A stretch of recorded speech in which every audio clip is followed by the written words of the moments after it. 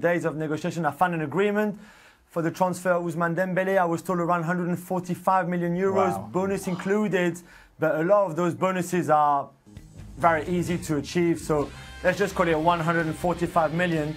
And again, it's the conversation we had after the Neymar deal. You know, Dembele, who's 20, who's never played in a World Cup, for example, who's played 8 matches in the Champions League or 10 matches in the Champions League in his whole career.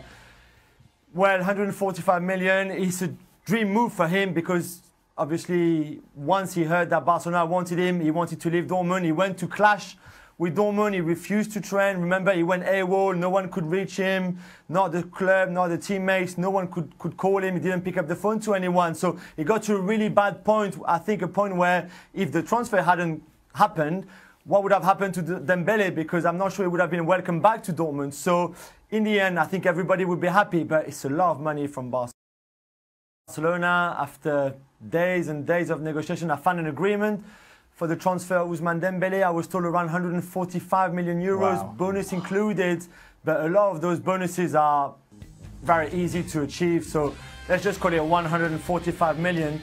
And again, it's the conversation we had after the Neymar deal. You know, Dembele, who's 20, who's never played in a World Cup, for example, who's played 8 matches in the Champions League or 10 matches in the Champions League in his whole career.